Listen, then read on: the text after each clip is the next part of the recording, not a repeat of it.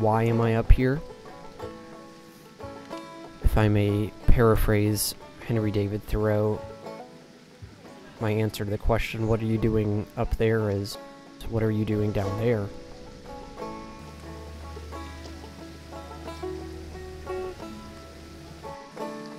Being in the tree is just the logical course of action.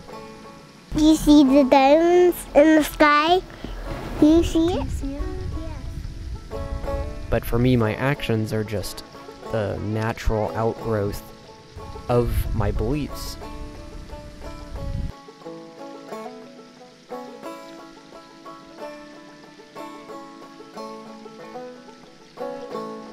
I'm not going to wait for some politician or some business person to come along with what they consider to be a solution to the world's problems.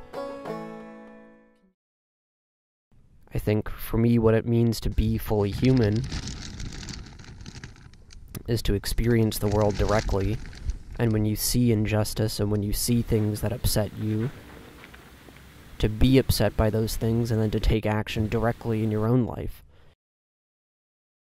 And as I've had time to think about things up here, what I am seeing more and more is that I'm really fighting against an entire way of seeing the world and of being in the world, of which this pipeline in particular and capitalism are really just examples. We believe in our clear imagination, young and old. Every color, every kind, there is dignity and harmony when all are well. And as much as possible, what I'm trying to do with my life is to try and find a new way of being in the world. They left their women's work, joined their men in line, shouting each voice is heard when every vote is counted. They proudly march together for your rights and mine.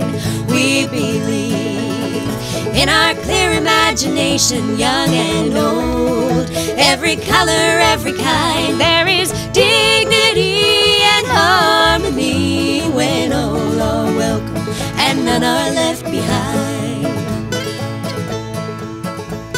Like a diamond in the sky, twinkle, twinkle, little star, how I wonder what you are.